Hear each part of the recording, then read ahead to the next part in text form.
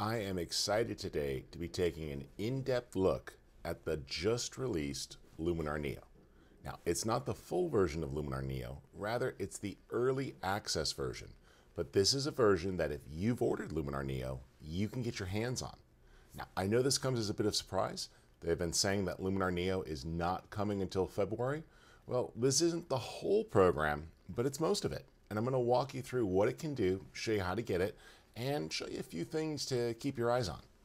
So real quickly, a little bit about myself. My name's Rich Harrington, and I've actually co-authored just about, in fact, I think every version of the Luminar user manual, and I've worked on a lot of official training through the years on Luminar just to help people learn a lot more about the program.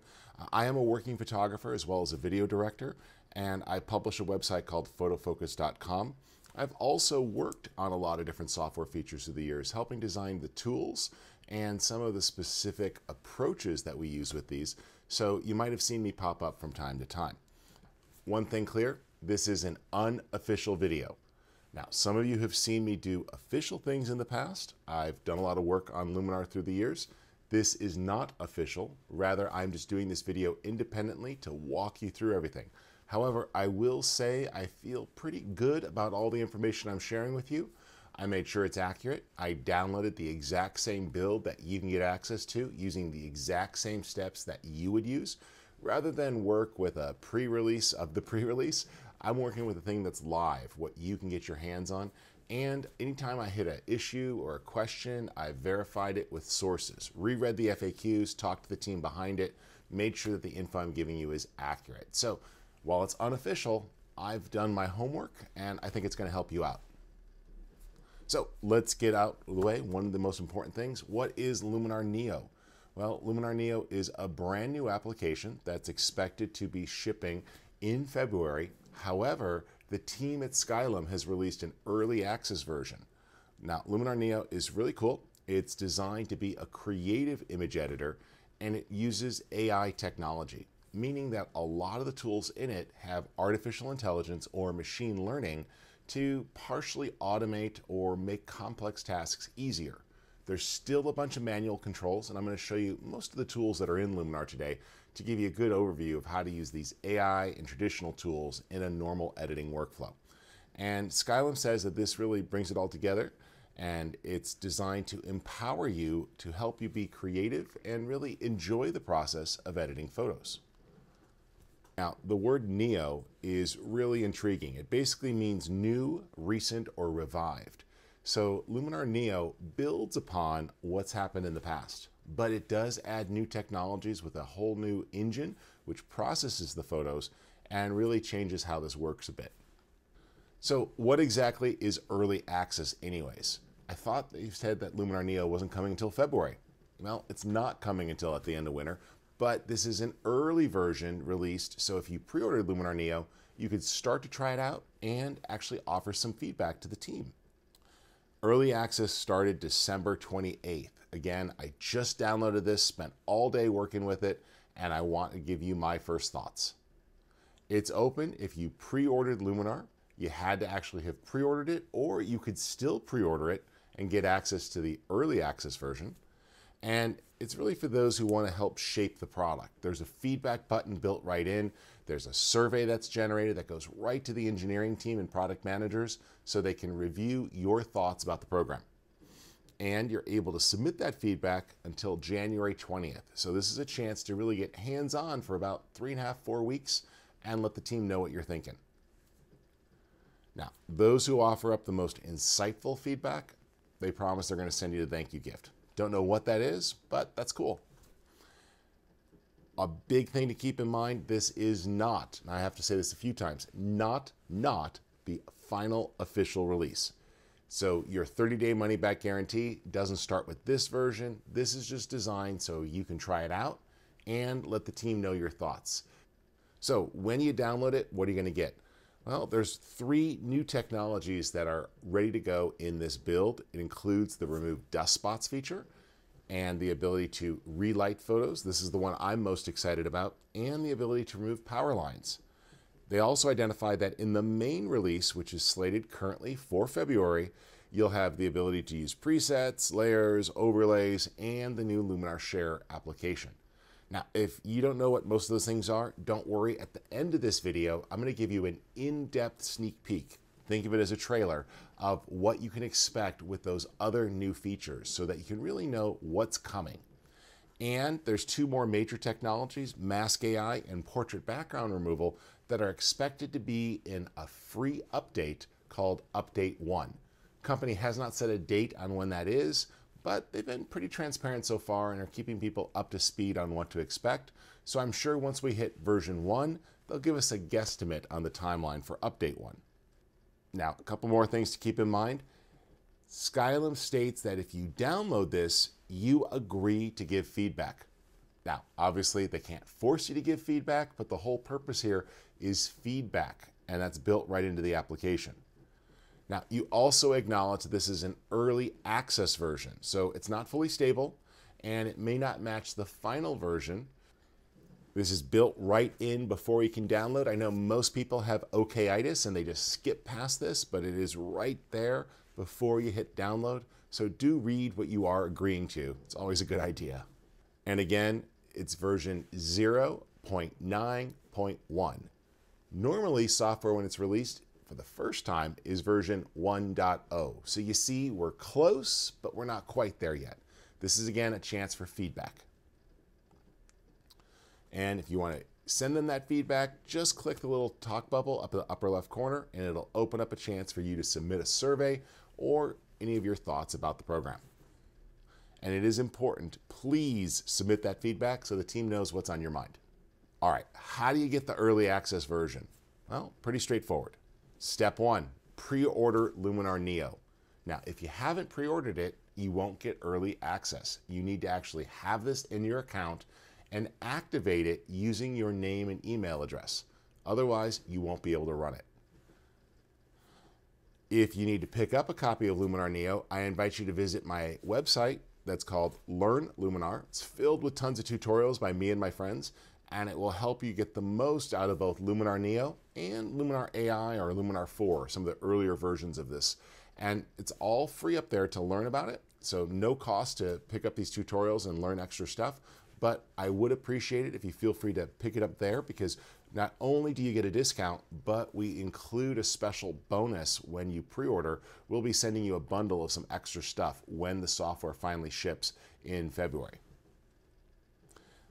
And step 2, download it. Now, this is a little tricky, so I'm going to walk you through exactly how to do it. You may have also received an email. Just follow those instructions, but here's the short version. You're going to go to skylum.com and click in the upper right corner.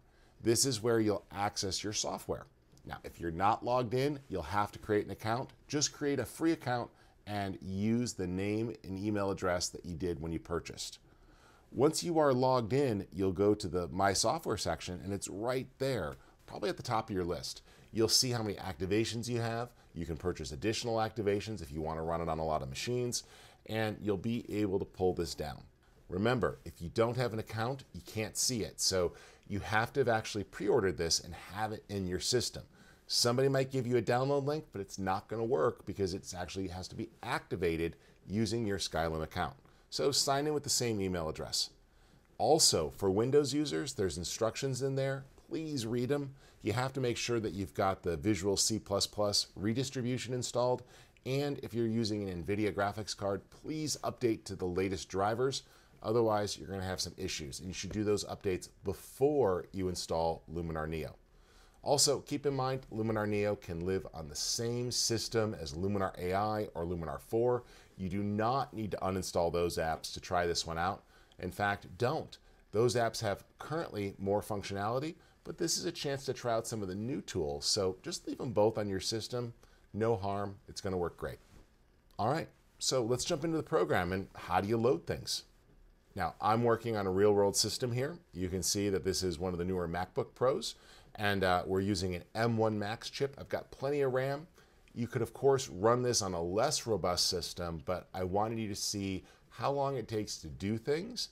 And here I'm using a pretty high-end MacBook, but again, you can use any type of computer. This will just give you an idea of the system I'm running on, and I'm going to let you see things as they happen in real time. I won't speed things up or cut out gaps like a lot of folks do. And we're going to start by adding some photos. You can do this a couple of ways. Under the File menu, you can edit a single image. This will let you navigate and pick one picture, or you can add a folder that has multiple images in it. Either way is going to work. Let's just select this here. I got a folder with a bunch of content, and I'll add it. And this gives you an idea on what it takes to import everything. So here we're bringing in a pretty big folder. I really like the speed there. I was able to draw all those previews, get everything loaded. You'll notice that everything within those subfolders stayed organized, and it was able to bring in almost 2,000 photos in just a couple of seconds. That is fast, and compared to a lot of other tools on the market, way faster. So kudos there to the team for making that import experience really, really quick, and this gets you up and running right away. This is actually accessing the material on your hard drive.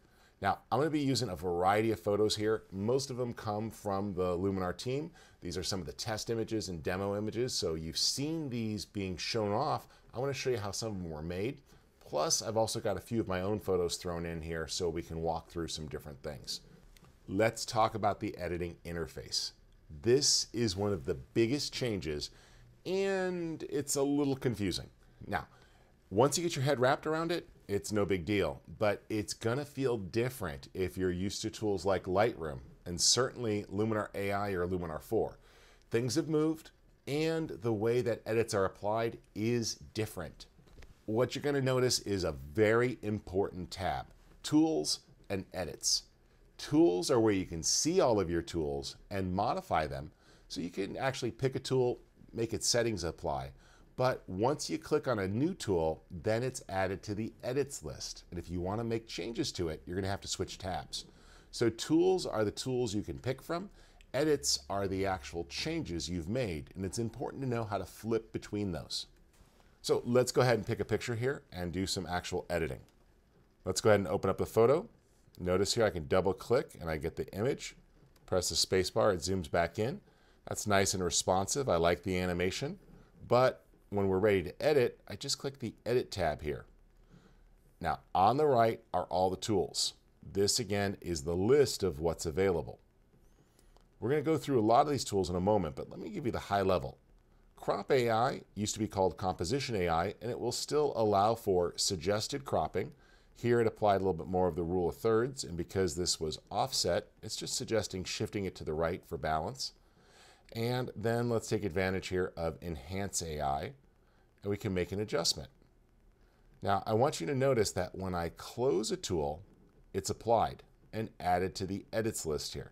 Now, this is where it can get a touch confusing. You notice that I just used the Enhance tool and the Develop tool. Well, I'm going to go back to the Enhance tool because I want to tweak something. Notice everything's been zeroed out. What? This is a change, guys. This is the new engine. Each tool is applied automatically in the background when you use it. So if you switch tools, that tool's applied and you go to the next tool. I know, a little confusing, hear me out. So if I go back here to the Edits tab, I can see the two tools that I've used so far, Enhancing and Develop. Crop is up here and it's still live. So if you decide to make a crop, you can do that and change it. And you'll notice that nothing was lost. You still have all your edits, so cropping is non-destructive. You can tweak it at any time, but all the rest of your edits here are being applied as you go. So that's an important thing to keep an eye on. Now, you might be wondering why this change? Well, it's all about speed. Each tool gets processed when you apply it. So when you click on a new tool, it means that the current tool is activated and applied.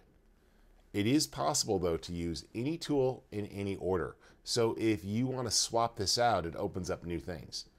Now, in the past, when using tools like Luminar AI or Luminar 4, you couldn't really control the order of the tools as much. Luminar Neo gives you total control over that, so you can run them in a specific order. Maybe you want to apply a lookup table and then do your develop module. You can. This gives you flexibility.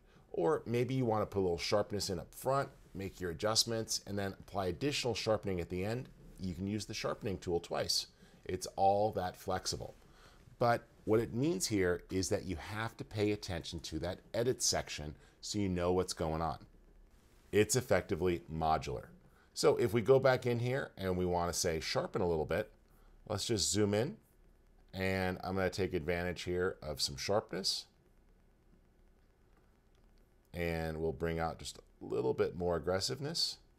And then I decide to add in some structure. There we go. Notice when I go back to details, everything's been zeroed out. Again, this is a list of tools. To see what you did, you have to go to the Edits tab. So just click on over and you'll see everything. So if you change your mind, you want to go back, you can jump in. Make your change. Maybe I want a little more boost to enhance. Feel free to jump up to another tool. Again, make any overall changes that you feel like. And then you've got a choice here. You can go in a whole new direction. You can discard steps if you don't want them. So if I decided that, yeah, maybe I didn't want this details, I can reset it, but I can keep structure. So it is a non-destructive destructive editor, meaning that each change is applied as you go, but you don't actually lose the ability to undo or switch. So if you feel like maybe you want to explore a particular creative style here, let's go to Mood. You'll find a bunch of different lookup tables available. Right now, the previews aren't working. That's one of the known issues, but you can go in here and apply a mood or a feeling, adjust the strength of that, and you'll find lots of different options here that you can use just to stylize the photo. Let's scroll here and put in a little bit of a creative vignette as well. Awesome. And if I want to see my before and after, I could just click the compare button. All right. Tools is where you see your tools. Edits is where you can modify your tools after you've applied them one at a time. I know, bit of a change, but keep that in mind as you start to explore the new editing interface. All right, let's go forward. I told you there was 3 major pieces of new technology in this build. You might have seen some sneak peeks of these. Let me walk you through what you can actually do with these and get your own hands on it. So there is some new technology here. The first one that I just love is called Relight AI, and it's all about creative lighting. Now, keep in mind that this can be combined with other technology like Accent AI. I don't recommend making Relight do all of the work. It's not as much a corrective filter as it is a stylizing filter to adjust the lighting in the scene.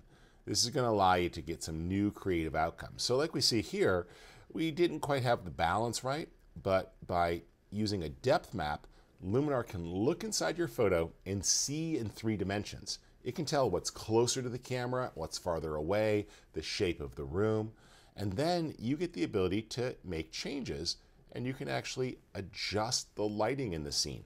So here we put a little more light on the foreground object and pull down the background objects, which is pretty cool. And so this gives you that flexibility so you can actually go in and make the changes. The amount is going to be the global sort of change to the relighting effect. You can then adjust this, and this is going to affect the foreground objects. Then the far slider is going to be useful for controlling the background. Halo kind of wraps the light, and then depth will let you move things around. Let's go back to our catalog here, and I've got some images tagged for relighting, and we'll show you what this can do. Let's go ahead and take a couple of different scenes here. I really like this image, and we'll explore it, but then we'll take a look at a second example with some other backlight problems. Now, this tool will work on landscapes, portraits, combo images, travel photos. It works with pretty much any picture. Once you've got a picture selected, just click over to the Edit tab, and remember, Tools is where you see everything that you can choose from. Now, I'm a big fan of using the Enhance section first. You can use the Develop module, that's fine, but Enhance AI goes a long way to balance out the scene. And I think that worked pretty well. Again, we can preview and see that effect. So we got good color, we got good tone, but we don't have the right lighting in this scene. There's a lot of backlight, the inside is a little dark and dingy. I want to fill that in. So let's come down to the creative section here for Relight and watch what we can do. We can adjust the brightness near, the brightness far, and the depth. There we go. Notice we can put a little bit of brightness in. We can take the brightness far down. and adjust the depth to move that through the scene. Let's put a little more light in there inside. With the advanced settings there's that dehalo, and that's going to help wrap the light depending upon where you place it. You can see there just making a subtle change. Let's pull that down a little bit more. And dehalo is pretty subtle as it goes around the edges. I'm going to pull that light there. I like how it's wrapping around her face. And you've also got separate color temperature control. So if you find yourself wanting to warm up the car or cool it down, notice how you can independently adjust the color temperature of the scene for the things that are closer to the camera or further away. It's really cool. Now, once I like that and I'm all set, I can go on to another tool. So one of my favorite ones is super contrast. This gives you the ability to independently control things like the highlights and the shadows with way more robust controls than you'll find in a traditional develop module. So let's go ahead here and put a little bit more contrast there into the highlights. Look at how it brought back some of the detail in the clouds, and I can shift that around to better define it. A little bit more contrast there in the midtones, and let's open up those shadows a bit. Super useful. Love what that lets us do. Plus, while we're here, color harmony gives us similar levels of control over color. So I like what this is doing, but I think I want to make a few adjustments here. Put a little bit of contrast in the color, and I'm going to define that for the golds. So look at how that's going to target the golds in the scene, and let me enhance just those. I love what it does to the hat. Now, you're thinking, well, maybe you want to do the golds and the greens. No big deal. You could just apply this tool by closing it. You see that it's actually applied there, right? So we've got our color harmony. Now I can go and open it back up.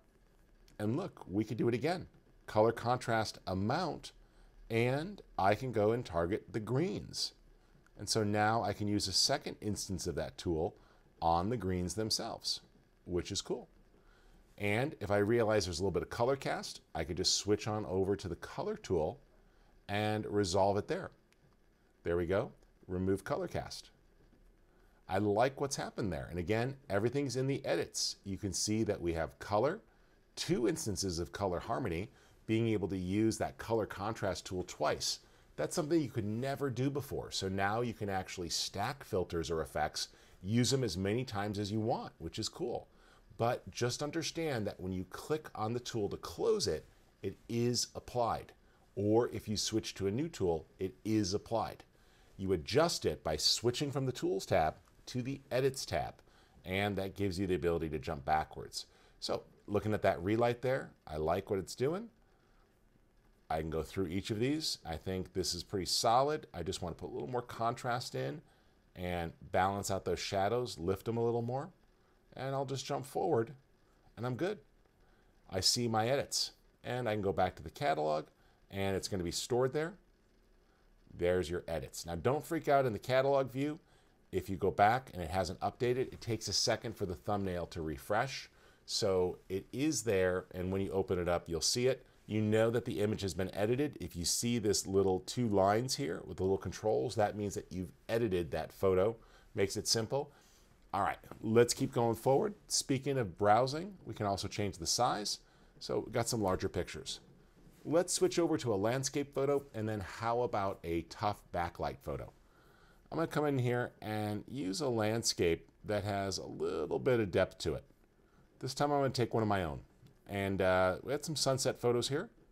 I like what we're working with. I'm going to jump into Edit. And there's some good depth here, but I'd like to control the lighting a little bit more. It was a really bright, sunny day. So start with Tools, and again, I'm always a huge fan of Enhance AI. This lets you balance out the color in the scene nicely and target your skies to really bring them out intelligently. I like this. It's going a long way. This photo's close, but Relight's going to help. So we come down here for creative lighting, and we're going to take a look. Brightness near is going to control the front of that scene. So this allows me to put some more light in, and then I can use the depth slider to control where that falls in the scene. Let's crank that up really high, And notice how it moves through the scene in 3 dimensions. Cool. Brightness far, I can knock that down.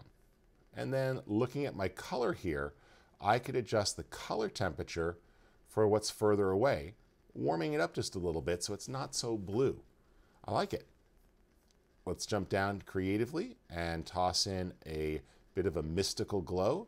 It's one of my favorite filters. It's awesome for just adding a gentle glow and highlight. And we can see that on and off. Note you can toggle the individual effect. There we go. That looks good. A little bit less. If you don't want to apply it to a specific area, tools do have masks. But one thing to keep in mind with masks right now, just the paintbrush masks are working. We'll talk more about that later. Again, early access version. But with the eraser tool here, I can subtract so that that glow is not applied to the center of the flower here. There we go. And so that just isolated the results. It's really cool how you can precisely brush in any tool. Some tools have adjustment brushes. Every filter here in Luminar, with the exception of like the develop module and a couple of distortion tools. So almost every filter has its own local mask, giving you precise control like you see. All right, that's very cool. Let's finish this out. And I'll just put a little vignette on there. And I like that I can choose the subject to place it accurately. And let's just put a little blend on there. Gentle feather. I like it. Before and after. Again, everything's up there in the Edits tab. And if you realize you want to make a change, no big deal. Come on over and you can just refine what that looks like. And when you switch back, you see that the rest of the edits were applied. It goes back through the list. So you could jump back to any tool and tweak it and then return where you left off. Cool. Let's do one more example. We'll tackle something with pretty tough backlight. Now, I was actually at this shoot. This is a wonderful photo from Jessica Kubasi, and I worked with her on this shoot. And I want to show you what we can do to bring these images to life. So we'll jump on into Edit here. We had a tough backlit situation. Again, remember that Enhance AI is an absolute workhorse. It's going to allow you to really fill in some of those missing details. And I like how that brought back the right balance. But while the exposure is evened out, we need a little bit more on the face. So we'll come down here to Relight and adjust the brightness near. Give it a second to calculate the 3D depth map, and it adds in the light. You can use the depth slider here to control where it falls. There we go. I like it. And if you actually needed it, you can close that and reopen and add a second instance of this. So if you want a little bit more light near with a slightly different depth position, you can do that. Notice I just used the Relight AI tool 2 times in a row. You can absolutely refine. You want to go back and put a little bit more in with Enhance, just jump up to Enhance AI and you can add it. So it's really cool and flexible here. You'll see over in Tools that I've actually applied those multiple times in the order that I specified, which is pretty cool. Gives me some nice flexibility. Again, if need be, we could jump in here and even change the profile. So I can go in and access my camera's portrait profile, for example, shifting the colors around a little bit. Maybe refine the smart contrast there just to even out the scene a little and put a gentle lift in the shadows. Now, step back through and I can see the tools that I've been reusing and I don't have to be quite as aggressive with Relight. Nice. And there we go. Plus, I'll just take out that little hint of a color cast, jump on into the color tool here, and just pull down the remove color cast slider. And with HSL, I see just a hint of blue. So I'll switch on over to saturation and I'm going to pull down the cyans and the blues just a bit to balance that scene. And you can see how we easily eliminate that color cast. Very, very cool. Luminar Neo gives you the ability to remove dust spots with one click. Now, you can still refine it if you want, but it is a straightforward way to clean up a dusty image sensor, or if there was particles on the back of the lens, you shoot with a mirrorless camera or a DSLR and you were a little sloppy when you did the lens change, this just cleans things up. What's cool about it is it will automatically remove evidence of lens and sensor dust from a picture, and it even works on scanned photos. So you can see on the left a really heavy bad problem. It's able to pick it up. It's just an intelligent erase. And it looks at the image and finds the problems and blends the pixels out. So this will happen a lot as you get dust or other debris on the camera sensor or the lens element, particularly with removable lenses, and they can be really tedious and challenging to remove. But Luminar can automatically see them and fix them. All you have to do is click a button. So you see the spots, one click takes them out. It's very cool. All right, let's put this tool to good use and see how it works. I'm going to open up one of my photos here. In this case, it's the Seattle skyline, and you see I've got a little dust at the top of the frame there. Pretty easy problem, although here we have a little damage on it as well. So let's go ahead and take care of that. I'll jump into the Edit tab and take a look at Tools, and you'll see that we can fix this. I'm just going to use Enhance and Accent here just to bring that out. And I see those problem pixels. So if I jump over to the Erase tool, I can click Remove Dust Spots. It analyzes the photo and will create new pixels based on the surrounding ones. It took it out, which is cool. If you have areas though that are small that it's not sure what to do of, like in this case, I can't tell what that is. Looks like a little bit of a damaged pixel, but it could have been an airplane. I can still manually brush over things and click Erase and take those out as well. And notice that everything works together. So if we come back down here to Enhance and we decide to make some tweaks and we go back in, it's still gonna properly calculate that. And you see that it actually took it out. So you might have to zoom around and give it a second, but it does reapply that edit, and then you are free to go on to another tool and make your improvements. Let's tackle another problem here, give you a few more examples of these. Now, this image here is a raw file, and I just want to walk it through. Notice with the Edit module, I can take advantage of things and actually work with this. Let's come back to the Develop module here. I'd already started playing with it, and I can switch, dial in the right base exposure, and kind of get it in the way that I feel that this should look. We definitely have some dust spots there, and some small details that I don't want erased. So I'll come to Erase tool, click the Remove Dust Spots, let it analyze, and you're going to see that it picks them all up pretty quickly. But what it did not do was remove these little areas and small details. Now here, it's not sure if that's dust or not, but you can always manually brush over things and click Erase and take it out. So you can still have those precise controls. This is just a real big time saver. It's designed to get rid of things for you as you're working.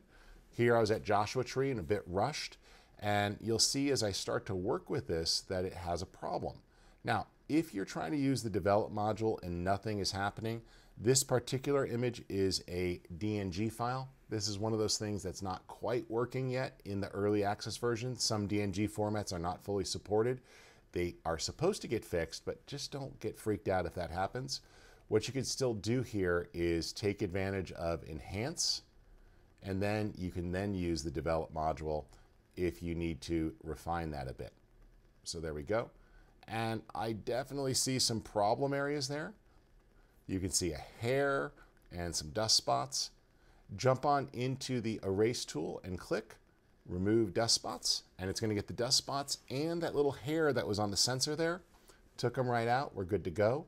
We can then still use the other tools again, in this case multiple passes with Enhance AI, and I'll do a little color pass here, and I'm just going to pull down the cyan tones a little bit for saturation and refine them with a little bit of luminance there. I like that. Good. And let's touch the blues just a little bit brighter. Nice. Able to make all those changes, and you see it quickly comes to light. So all those things are non-destructive. You'll see them in the Edits tab, and if you need to, you can revisit. So if you wanted to tweak the Develop module, maybe put a little less contrast in there, open it up. When you go forward, it's going to still apply that tool. You see it's able to catch up and then reruns that tool. And when we go back, all those other edits were still applied. So while it processes each tool one step at a time, you could still step backwards and make a change and then have it fast forward through the rest of your settings. All right, you see this remove dust removal. What about power lines? Depending upon where you live, remove power lines may be a big deal or not so much of a big deal. Certain parts of the world have power lines everywhere. And while you might not have them in your neighborhood, depending upon the state or the country you visit, you can see a lot of power lines that just get in the way of a beautiful scene. So they can be running through your photo and they're distracting. Sure, you could paint them out and erase them and clone them, but that's a lot of work. This is designed to automatically analyze the picture and remove them, but you still have manual controls if there's areas you want to touch up. So it's designed to be able to look at a photo and with one click, take out the power lines. It's very cool. Remember, this can be done another way with old school technology like brushes and erasing and cloning and stamping, but it's just time consuming. This is designed to really speed it up so that you don't abandon a picture because you don't want to spend a half hour removing power lines. Now, before the cranky ones of you out there go, just move the camera. Of course, if you can move the camera position or change your body, do so. But there's been lots of times where the sun is setting and I can't hike down to get around an obstruction or make a change, or maybe it's blocked off, or the view that you have from the top of a building is the view that you have, and you can't really be hanging off the side of the building to get around a power line. So while I am always a fan of getting it right in camera, sometimes you can't, and that's where this tool comes in. So let's jump in here and take a look at some power line images, and I'll show you a few different ones. Here's that one that you saw the demo image for. I'll just open it up and then I'll take a look at a couple of my own pictures. We'll jump into edits and the erase tool and just click remove power lines. It analyzes the image and will remove them. There we go. And you see that it took it out. Now, if there's any areas that it misses or it's confused on, you can refine it. I'll go ahead and toggle that on and off. And I see that it did great, but it just didn't get this little bit here. No big deal. You can still paint over that area and erase, and it will take it out. And so if needed, just paint over any details and let it analyze the scene and fill it in. There we go. And so I was able to do that touch up. Maybe there's something that you don't want, even though it's not a power line. Again, the content aware erase tool will let you choose unwanted objects. There we go. And then just click erase and it will take those out of the scene. The clone and stamp tool is not a part of the build, but that is coming. So you will have clone and stamp and dodge and burn. That's one of those things that's not included yet in the early access build, but that worked out nicely so we can get a clean scene. All right, let's take a look at another one here. I'm going to go to one of my pictures. Let's come down here. Open this up. And I'm just going to click Edit. And I'll go to the Erase tool and choose Remove Power Lines. It analyzes the photo and removes them and did a really nice job. Now, of course, you still have poles, so you may want to clone some of those out, or maybe you don't. But it definitely cleaned up the image. And then again, feel free to take advantage of Enhance and Sky Enhancer. And look at that beautiful sky brought to life. It's really cool. All right, let's go ahead here and try another photo. I think this is a good one. And I'll jump into Erase. There's our tools. And remove power lines. It'll analyze the image and attempt to remove the power lines. Now, again, if it doesn't get everything, you can always touch it up with the brush. That really did a nice job, though. I like it. I'll just take this little bit out here, left bracket for smaller brush. It's not technically a power line, but I don't like that. Cleans it up nicely.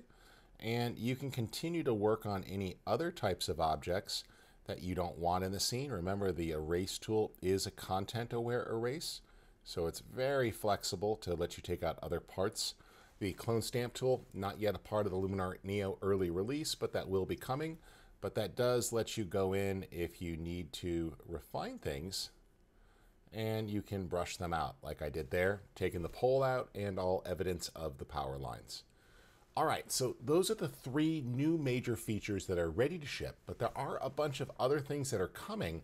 So let's go over what's missing, what's been removed, and what's still to come. All right, first up, what's missing? There are some things that aren't quite ready yet and are not included with the Luminar Neo early release, but I have reached out to the company and confirmed which of these are coming back and which things aren't expected to make the jump. So in the what's missing category, a bunch of tools are still missing. No dodge and burn, no clone and stamp. Most of the portrait tools are not yet active. Portrait bokeh AI, body AI, face AI. Plus, you're not able yet to use third-party Photoshop plugins in Luminar Neo. That is a feature, though, that the company has confirmed that it will be bringing back that was in Luminar 4. So you will be able to use select Photoshop plugins inside of Neo, but that's not ready yet. Other things that are still missing, you won't find an editing histogram, but it is coming back. No ability to transform the image in 3D space, no eyedropper tool for setting a custom white balance in the develop tool, and you can't flip or flop or rotate images yet in crop. You can use cropping itself, but you can't actually rotate preset amounts or flip the image side to side. Inside the mood tool, as you hover over the different LUTs, it won't update in real time. You saw that as I was editing earlier. And you don't really have undo and redo functionality while you're editing yet. And the revert to original doesn't usually work. You can go into the individual edit section and reset things, but the revert to original command is currently disabled to do this globally. So you'll have to go in and kind of turn them off one at a time or make a change. And the entire preset engine is missing. So there's no built-in presets. You can't save a preset. You can't sync 2 images together. You can't copy and paste adjustments.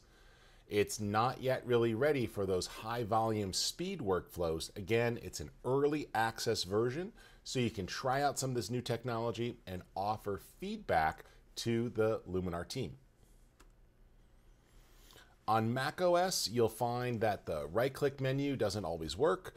The undo functionality and masking doesn't work, and you can't really do an erase if you've applied a vignette, and you might see some things show up incorrectly inside of the Edit tab. Windows users, Crop AI is not yet working. You may not see the ability to do a sky replacement quite yet. You can't export multiple files. You're going to see some issues using the develop module. There will be some delays as you try to use the erase tool, and you're not able to use any plugins yet, and there are no keyboard shortcut keys. I know, long list. Again, early access, it's supposed to be shipping in about a month, month and a half, so just keep in mind that they're not saying they're done yet. And you cannot yet use this as a plugin. But we're supposed to be able to use it with Photoshop, Lightroom Classic, Photos from macOS, and Microsoft Photos. That functionality is not currently active, nor will you find this early access version in the Microsoft or the Apple Store. That's okay, it's not yet released, it's 0.9. But there are a couple of things that have been removed, and I gotta admit, I'm not crazy about all of these. You might want to provide some feedback as well. A big one is the ability for a split screen to compare. So you can't actually put side by side the before and after, or drag it left and right to change where that split is to see things. This is one of my favorite features in most photo editors, including Luminar AI and Luminar 4, and it's not currently set to be a part of Luminar Neo. So all you have is a before and after toggle, not a before and after compare view. So I'm going to be submitting feedback. Maybe you want to as well. The export modules to 500px and Flickr are removed. So if you rely on this, you're going to have to export and then manually upload to those sites. They currently do not have those export modules slated to be a part of the program. But again, there is the opportunity to provide feedback if they're important to you. Photoshop Element support was dropped. Photoshop Element support was also dropped from Luminar AI. It has not come back with Luminar Neo, but it was a part of Luminar 4. So it's officially not a supported plugin. And the augmented sky tool is removed, so no more giraffes in your clouds. Seriously though, this tool won't really be needed once we get the layers engine where you can add in objects and move them around. But for now, it is a removed feature and we don't yet have layers, so you won't have the augmented sky tool.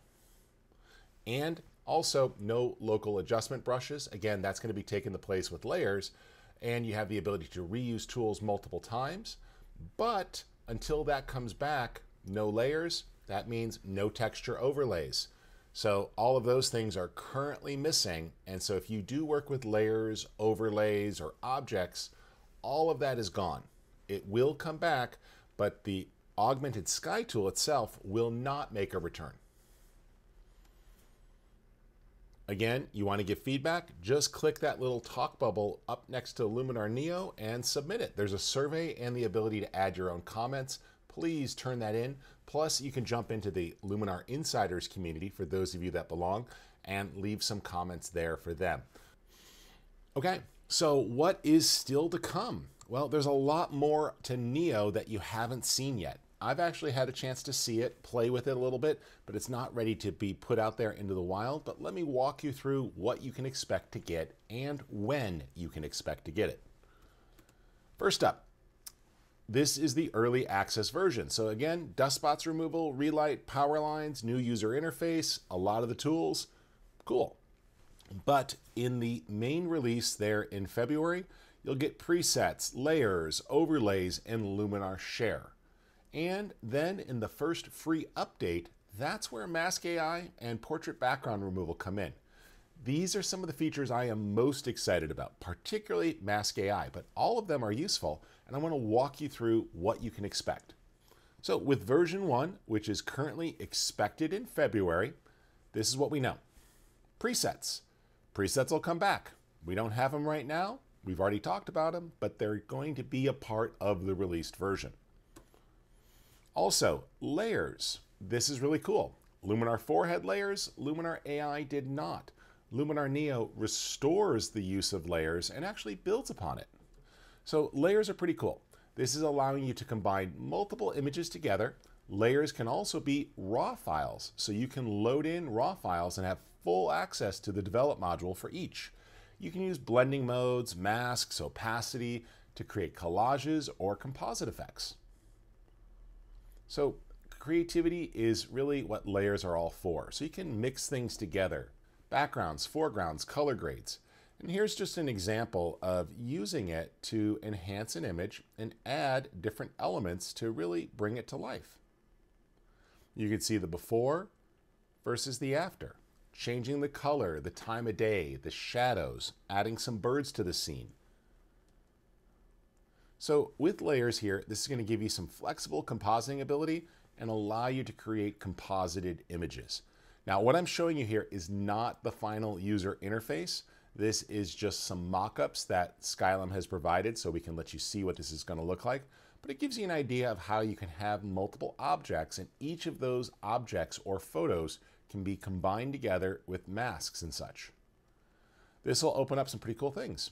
And you can take these layers and combine them with paint masks, radial masks, gradient masks, and luminosity masks. This will be coming back to Luminar with the update 1. So not in the February build, but in the one that comes, I don't have an exact date. So let's just say spring. So this is coming first in winter, and then the update, we'll call it spring. So that's probably when you'll see it. But to get you jump started, we're also expected to have a library of overlays plus the ability to add your own. So overlays are going to give you content that'll help you kind of explore the use of layers and mixing things together. So it's a nice jump start for those of you who don't have a lot of background. Here we have a photo, and we can layer in foreground masks, creating this perspective. We could take an image and layer in a window to make it feel like we're looking out into the world. This is really for creativity, folks. It's not reality, but you can tweak, you can composite, you can add, and you can be subtle or dramatic. Here, for example, changing out the sky with the Replace Sky tool, and then layering in some elements like a moon and a little bit of a foreground branch to create a sense of depth. So this just gives you that ability to tell a story in new ways and to add things to a photo that you wanted to have in the original photo but couldn't. Maybe it was a new moon and it wasn't the type that you wanted, or the sky, it wasn't the time of day. You can tweak things because sometimes you can't actually get it in camera. Again, always a fan of getting it in camera first, but if you want to enhance or modify, you could do that with layers. And those overlays are just going to jumpstart things. It's going to give you a collection that you can work with.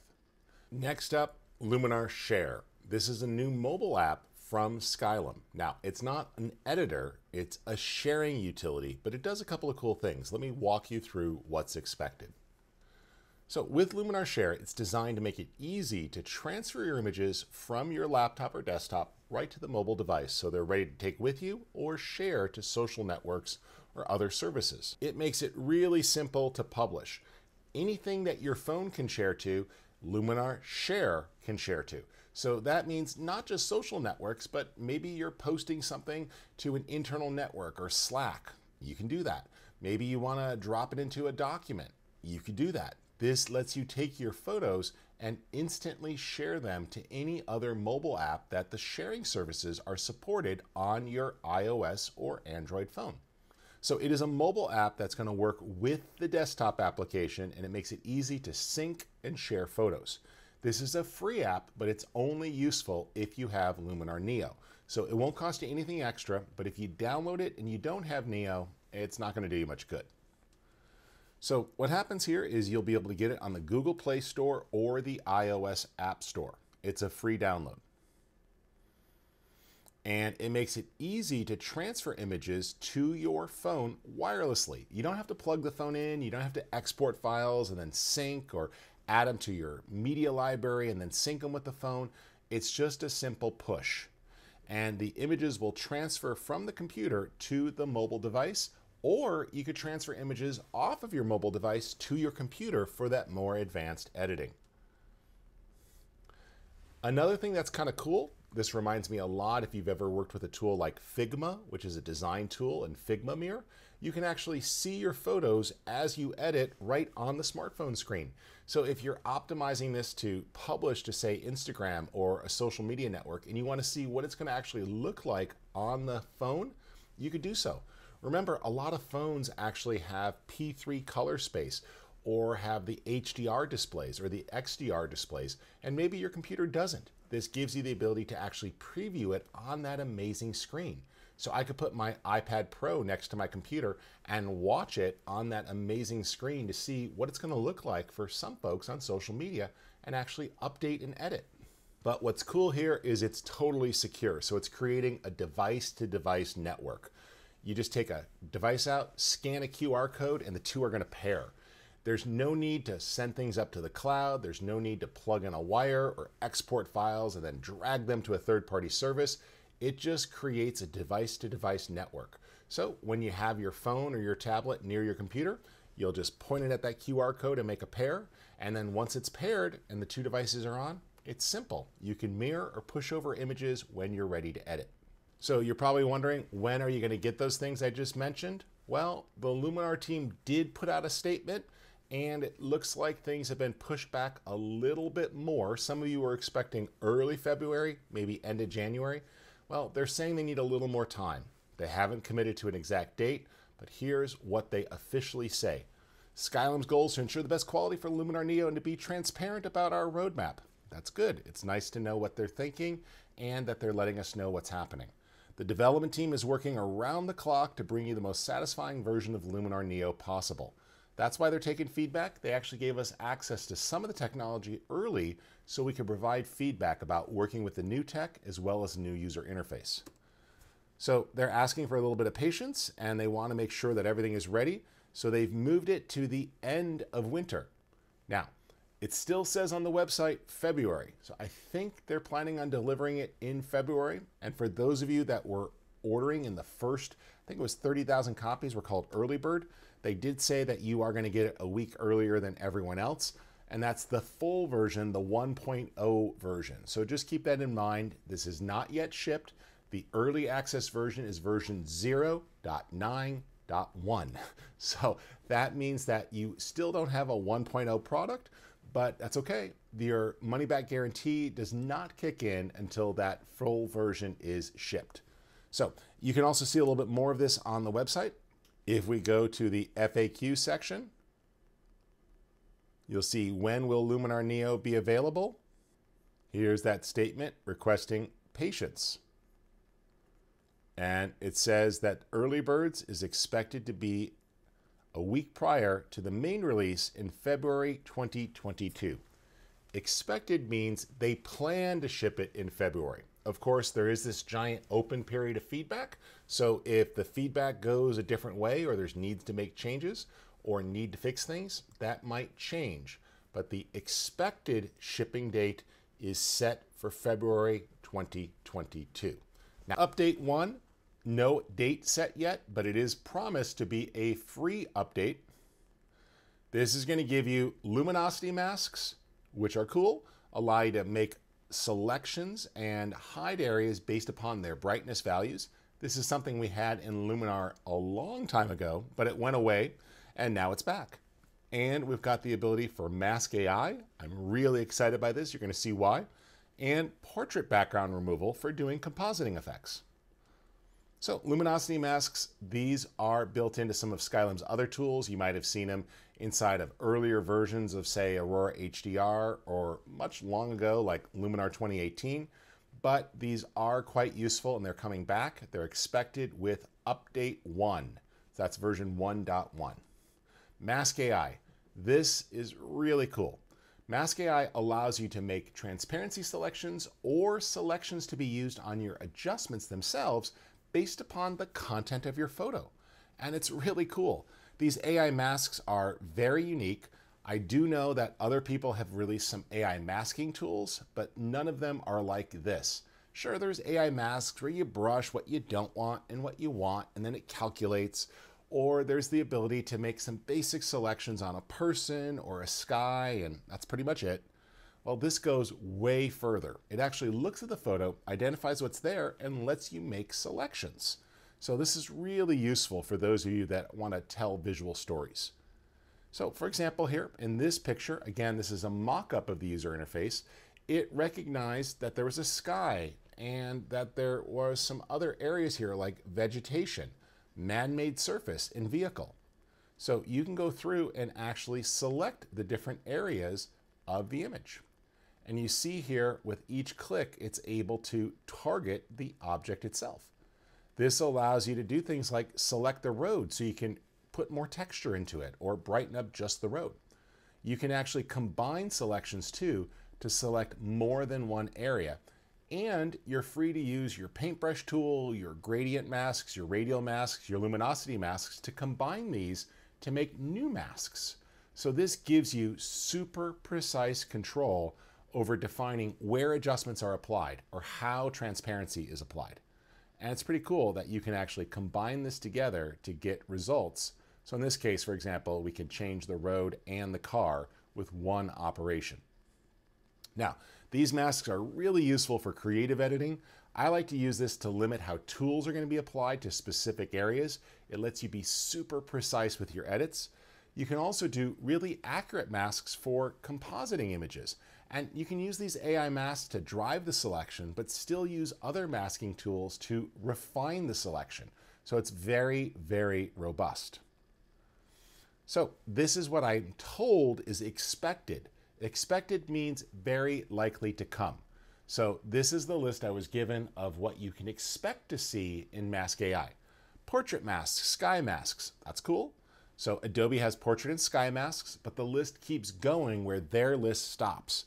Water masks, mountains, architectures and buildings, vegetation, natural ground surfaces, and man-made surfaces like roads and sidewalks, vehicles. Other ones are in the works and are expected to come, and so they'll keep enhancing this technology as the AI gets trained to recognize more and more things. So this is really cool. Imagine a shot like this in Times Square. the ability to just not only select the sky to dial in the perfect color, but then the ability to go after the vehicles so you can color correct those or adjust just their exposure. The ability to select the road surface to bring out texture and to add depth. It's really cool. And as we start to look at other things like blurring and glows and exposure effects, you're going to be able to do some really cool color grading and image refinement with these that you just couldn't do with other tools. All right, portrait background removal. Think of it as chroma key, the ability to swap the background without the need to shoot on green screen.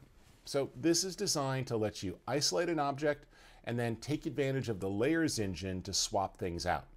So it'll allow you to recognize humans and then remove them from the background. And it can handle complex areas like hair and other areas with partial transparency. There will be the ability to refine it, but as you can see here, we could take a photo, quickly isolate the subject, and then using our layers engine, we could put the photo over new backdrops. You'll be able to refine and make changes and use color grading tools to make it look believable. So this is really cool. You'll be able to extract portraits and use the layers engine to put the pieces together. So this gives you some flexibility. And we've all spent a lot of time in virtual meetings and swapping out the backgrounds behind us. Well, you can actually do this in real life. Maybe take a virtual vacation, since it doesn't seem like a lot of us are getting to travel as much as we like these days. But jokes aside, this does give you flexibility. And even if you don't just want to, say, change the background, you could use this to further control the background, maybe color grading it or manipulating it. So it gives you some pretty awesome options here as you look to work with the photos. So you've been told that Luminar Neo processes images in an entirely different way. As we're working with a photo, each step of the image is captured. So remember, as we start to modify a photo, it's going to actually embed those changes. So let's go ahead here. I'm going to take this image of mine and I want to process. Well, I start with the raw module here, and you see that it is a non-destructive raw develop.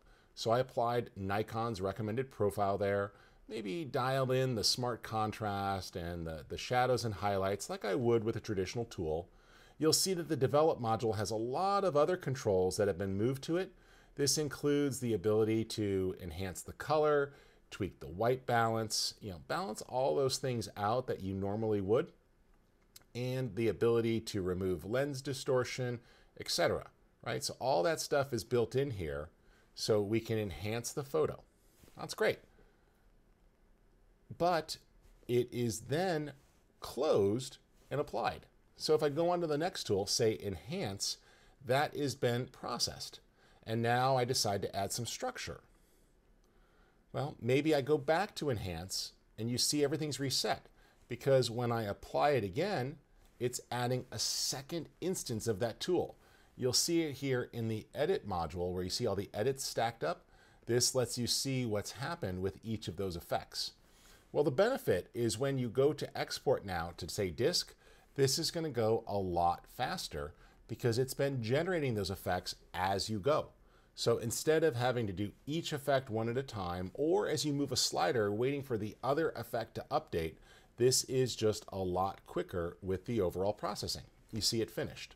So again, that was real time, nothing was taken out, nothing was adjusted. If I go in and I say, oh, I want to refine this, and I think I want a more robust sky in there, a little bit more action with the sky, I can swap it out. And then as we start to refine things here, let's say some scene relighting, I can just adjust the overall lighting of that scene to better match the different skies, giving the flexibility here as I make changes for the whole scene to change. And again, we'll export this one to disk. And even though we're using that relatively complex effect with the sky enhancement and replacement, you'll see that it runs through.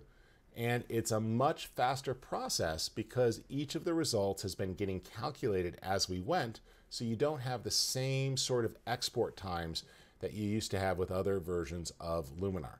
Now, this is still being refined. It's going to be made faster, but again, there was the real-time speed of the actual export. So I didn't cut anything out, I didn't speed anything up. That was the whole process. So you will see performance improvements with more performance improvements to come. It all comes down to how Luminar Neo is processing those photos. So a traditional editor worked one of two ways. If you were using something like Photoshop, it generally would be applying and modifying the pixels with each edit. Every tool you applied processed the previous image. And while this was faster and worked really well with slower computers or the original types of computers we had, it made it more difficult to go back and make changes. You'd have to save different versions along the way, or hack it and work with things like smart filters. Now, we had a lot of images out there that are parametric. Luminar AI, Luminar 4, Lightroom, On1, Capture One, these tools. Well, these tend to have parameters that you can edit, and all of the editings are stored in little sidecar files, and basically, when you apply them, they all get applied at once, and this affects your export time. But it does give you flexibility, and everything is non-destructive. Luminar Neo combines these two methods into a new approach. Now, they don't have a name for this other than the Luminar engine, but this is what they do. They basically take both methods and put them together. So every change happens as you go, but it's not destructive. So a smart edit history that you'll find over in the edit section stores it. You've got basically infinite levels of undo. You can go back and make changes, and the overall editing environment becomes faster and more stable. It also will allow you to change things, and you can actually go back and reset an individual tool, turn a tool off, completely change its parameters or its effect, put new tools in there, and you never actually lose this. When you quit and reopen the program, all your edits are there, so you can pick off where you resumed or make a change because you want to go in a new direction. What else can you expect? Well, there are technologies that are going to be built into Neo that you've seen before. I just want to recap some of those previous Luminar technologies so you know if they're there or not there. Accent AI, Structure AI, going to be there and are in the early access version. Face AI, Skin AI, and Iris AI. Well, Face AI and Iris AI, which affects the eyes, it's part of Face AI. Both of those are not in the early access version, but will be included in 1.0. That's going to make it easy to enhance those pictures. Body AI, currently missing, expected with version 1.0. And this will make it easy to reshape. Atmosphere AI, in the early access build. Sky AI, in the early access build, some issues for Windows users. Portrait Bokeh AI, currently missing, but slated to be included in version 1.0. All right, so where does this all come together? I encourage you, if you haven't done so, to pre-order Luminar Neo. Head on over to learnluminar.com. You'll find a bunch of tutorials and resources up there, as well as the ability to click and get a special price on a bundle and be able to get our free training bundle. If you like my tutorials or resources, by buying through the site, you get us a little bit of a kickback. It's how we help keep the lights on, but you actually get a lower price with extra add-ons, so be sure to check that out. If we put these side by side, a couple things to note. Luminar Neo, meant to be a creative image editor. Luminar AI, an AI-powered photo editor just to speed things up as you work. Luminar Neo is great for photographers and creative artists and people who really want to explore their creativity using things like layers and more creative editing approaches. Luminar AI is a nice fast editor. It wasn't a replacement for Luminar 4. It really sped things up with suggested edits and templates. Luminar Neo features purpose-driven AI tools and new AI masking technology that really helps with targeting effects and layers. Luminar AI is really meant to be fast and allows you to quickly synchronize images and use templates. Luminar Neo is meant to be extendable, and it's a platform that Skylum says they intend to keep building on and adding new features. Because of its very modular nature and each tool is applied as you close it, they have the ability to add extra modules and things that you'll be able to put in there in the future with upgrades that will add new capabilities. And they do have multiple updates and upgrades. Updates are free, upgrades are paid, planned that will add benefits. Luminar AI is currently considered feature complete, although they did ship a new update, Update 5 recently. This means that you'll still see new things added from time to time that might refine something or support more RAW formats or add compatibility. For example, they released a Windows 11 update and a Microsoft Photos update, as well as some new camera support just last month. That's cool. And it's kept current, but it's not expected to grow in complexity. Luminar Neo, designed to allow for complex edits. Luminar AI, designed to make photo editing easy and get the job done. So you can have both on your system. Kind of like how some people use Photoshop versus Lightroom for different jobs. You can use these together if you need to, and start in one and then export your image and open in the other. Not a big deal. But most people will likely migrate fully to this. So that's fine. You'll be able to actually do this, and the team has stated that they will be shipping a utility to convert your Luminar AI templates into presets for Luminar Neo, and tools to help migrate libraries that you have in Luminar 4 or Luminar AI into Luminar Neo. Now, you could, of course, import the photos today, zero issues. It's just that you can't migrate all of your previous edits. So if you want to move things you've done in the past and keep all of those edits, then you'll need that migration tool. No date has been set for these tools yet, but they have committed that they will come. Why would you switch or add Luminar Neo? Well, it's going to give you more AI power tools. It's going to give you the ability to use layers starting with version 1.1. I do love that even right now in the early access build, you can flexibly reorder the tools or apply them in different stacking orders or reuse a tool more than once. Like you saw, I was able to use the color tool there and really use color harmony twice for color contrast, which is something I could never do before. And you're going to have those AI-powered masks in Update 1.1 and new performance boosts as we go. So if you are on Luminar 4, I would definitely suggest migrating to Luminar Neo. You're going to find a lot of capabilities and enhancements. If you're on Luminar AI, I think Luminar Neo is also a great move. Just keep in mind that it is more complex than Luminar AI with more capabilities. So there might be times when you want to just rely on templates or quickly sync a bunch of photos together with the Luminar AI tool. Again, not a big deal. Both products, heck, all three products, or even all versions of Luminar can actually stay on your system and you can run them independently. Do keep in mind with this early access build, you don't have plugin support yet, so you can't use Luminar Neo with Photoshop, Lightroom, Photos for Mac OS, or Windows, but that will come with version 1.0. What do you need to run this? Pretty straightforward. Nothing's really changed on the system requirements. Do keep in mind 8 gigs of RAM is the minimum. You'll get a lot better performance with 16 gigs of RAM, and I find that more is better, but the team has stated that because each thing renders as you close each tool, that the performance is much better on systems with less RAM or processing power. Similar requirements there for Windows, 8 gigs minimum, 16 gigs recommended. Windows 10 or newer, so make sure that you have a modern operating system. And it will work with Lightroom Classic, Photoshop, Photos for Mac OS, and Microsoft Photos, but it does not support Apple Aperture or Photoshop Elements officially, nor Affinity Photo, but many people have reported that they've been able to make the Photoshop plugin work in those two products. You'll just have to manually install it.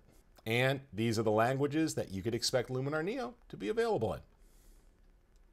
Now, a big thing to keep in mind with this early access version, if you make something cool, save it. Export your work. That's because things are not finalized yet. So the Skylum team says, keep in mind that the edits can be lost as they update early access versions. So when you see an update come out because they've shipped it, well, make sure that you've exported things. If an update pops up saying, oh, would you like to update your software? If you haven't exported your files, don't run that update until you export your files.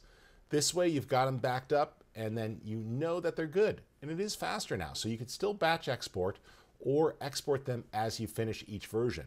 And the best way to do this is as a high resolution TIFF file if you want to keep this in an archival quality. That would look like this. Just select the image that you have and go to export the file.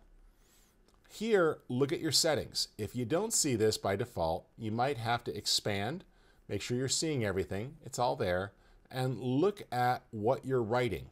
For best results, TIFF file. And I would suggest either Adobe RGB or ProPhoto RGB. Adobe RGB is a little easier to work with. TIFF file is going to give you the highest quality.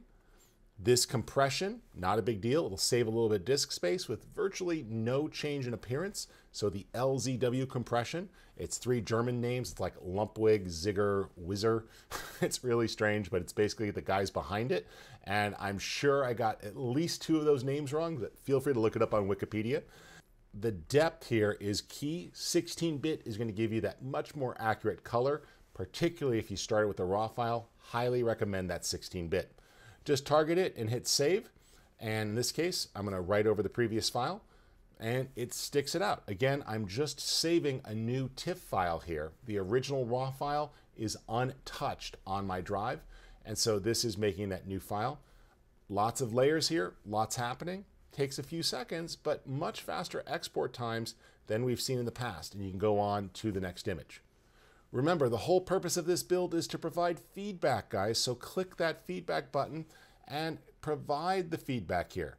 This allows you to take a survey, let them know what you're thinking, give them some feedback about the product so they know what's on your mind. And I know that the team is absolutely reading this. So if you have opinions, share them. If you see issues, share them. But do it in that survey if possible, because that's the one that's going directly to the engineering department. Okay, that's cool. I hope you guys found this helpful.